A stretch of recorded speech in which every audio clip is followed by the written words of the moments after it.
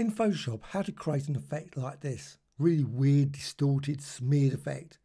And you can create a variety of different sort of smeary, melting designs very quickly with any image, PC or Mac. The original image is this, and let's just go through the steps. First thing to do, set the colour over here. I want black and white. So black and white, just using the colour picker here, click OK. So white and black, white or black, what do you want? Go with filter and go down here to render and fibers. So render and fibers, select that. With these fibers, you can see the colour now, it's black and white. If you'd gone for red and green in the first colours, you would have seen red and green there. Instead, you've got black and white. And then you can modify the variance if you want. If you go that, you get a very noisy effect. Go this way, which is what I want, you get this lovely, more fibre look with it. And you can also modify the strength as well, though the effect is, I think, pretty subtle. So I'm just going to go with about 8 and 7. And you can also randomise, so you might decide, you know what, let's just go through that. And you think, oh, that's a much nicer fibre look. And you can click OK. Of course, completely covers the image. Well, what you can do, you can go here, edit, and you can fade. All the filters have that. So fade fibres. And then you can go through the blend modes. So you can go for darken, so you can get the image back again. Go for maybe multiply, maybe lighten. So select that. Now the effect I want, linear dodge, gives a sort of roughness to it. Got the image, got that, and click OK. Now you can modify the opacity as well. Next thing, select and go to colour range.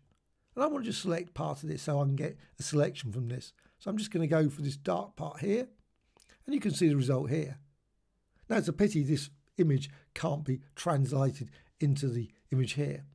But what you get is a selection. And the fuzziness is set to 78 in this case. So click OK. And you can see now you've got this selection. And then you can go to edit and copy. Of course, you could use shortcuts. Edit and paste. That's an extra layer. So you've got a layer, and you can go over here and you've got effects in the layers panel. Also, you can go to layer and layer style, and you can go to bevel emboss. Now, the result is not great when you initially go into it, depending obviously on your settings. I'm using emboss and smooth, going with down, but I'm going to change the angle. So just change the angle. I want to go this way, but I want obviously still some of that effect in there.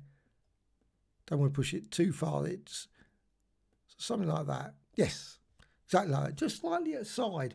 Just change the angle a bit. The result can vary. You can get this really weird, like surface texture you would have like on a rough wall or something.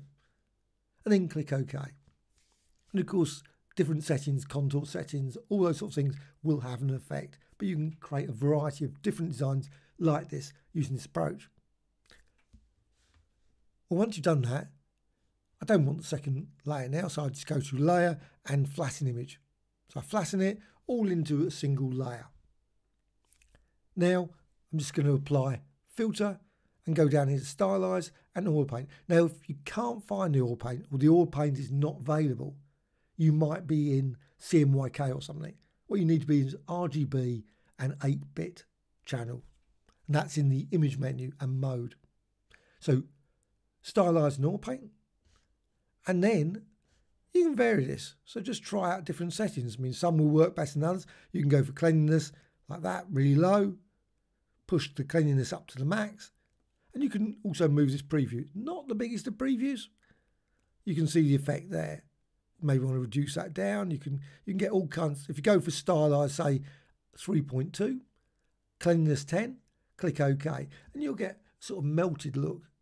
And you can apply it again. So filter, oil paint, apply it a couple of times like that, and it will create different effects each and every time. What you can also do once you've got that is you can go to image and adjustments and maybe use levels. Just change that, just there, push that up, that there, go for like 0.4 and 228, and that's in the input levels, and click OK, and you've got that result. As well, you might like to go for image adjustments, vibrance. Go for vibrance, increase to about 43, and saturation, push it up to the max. Click OK to achieve an effect like that. Sort of really weird, colourful, distorted, smeared design. But all kinds of different designs can be created using this approach. Sometimes sort of thin line effects or warped designs like this. Hope you found this tutorial of interest. Any questions, please let me know in the comments below. A like or dislike, always appreciated. Bye.